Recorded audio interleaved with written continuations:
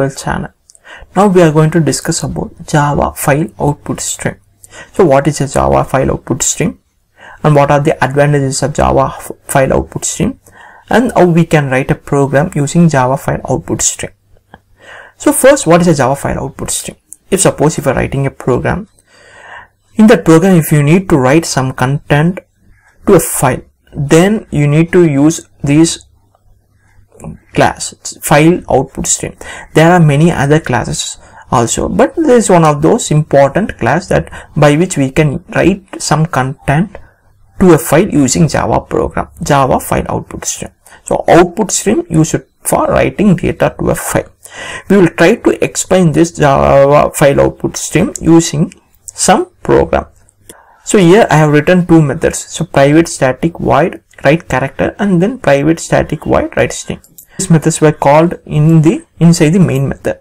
So first I call the write character method and then I call the write string method. In the first method we are trying to write some character to a file.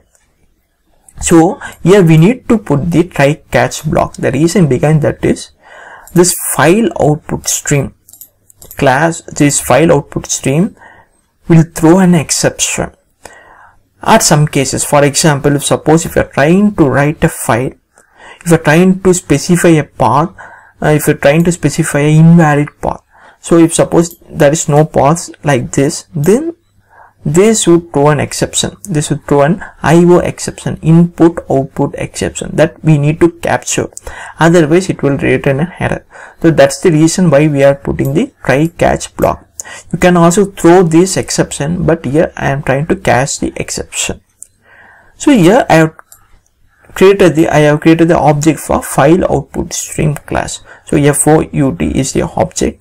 Inside it I have specify the file where I need to write the content.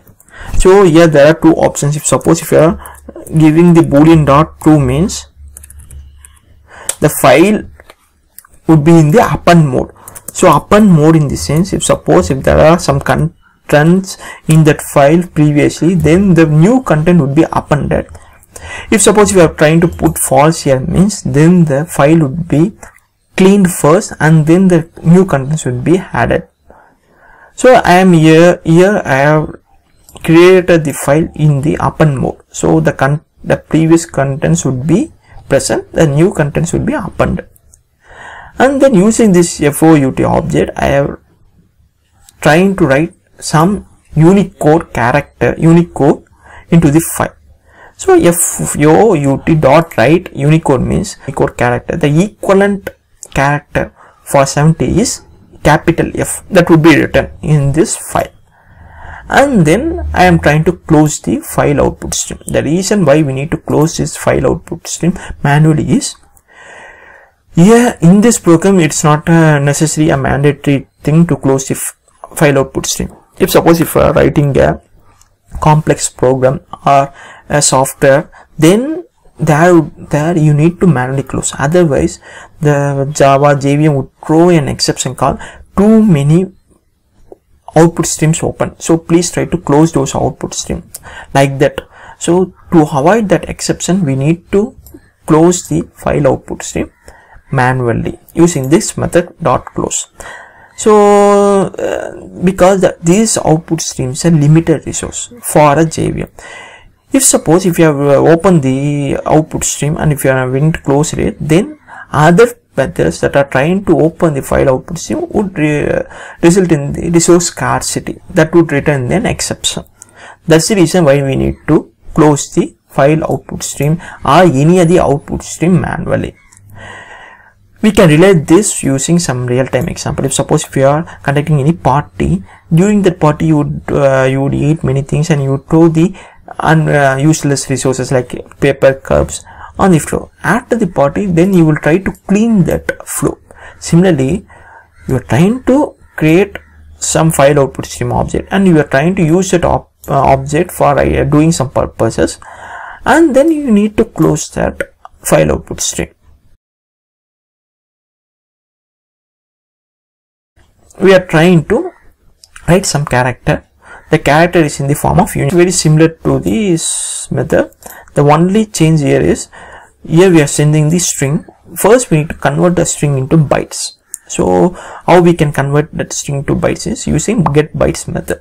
So string.getBytes will return the equivalent byte array for that string. So if suppose we are sending Rakesh, means the equivalent byte array would be written here. Then using this write method, we will write those things.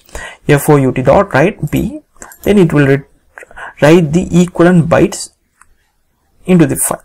So FOU.close, and then we are printing some message called task completed. If suppose if we are running this program, you would see the following output here: task completed, and then I will try to open the FileOutputStream file. You would observe this following thing: F first and then Rakesh. You would have noticed another the other word.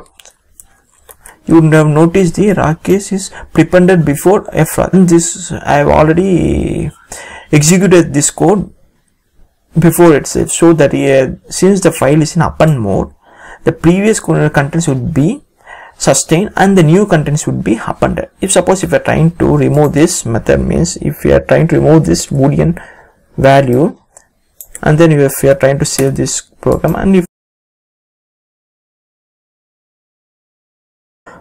the previous contents would be deleted before writing the new content. So when I try to execute this line, the previous content Rakesh would be deleted and the new content F would be returned to that file, and then I am trying to call this method. So the previous content would be F and the new content that needs to be written is Rakesh. So the previous content F would be deleted and the new content Rakesh would be returned into this file. That's why you are seeing Rakesh only.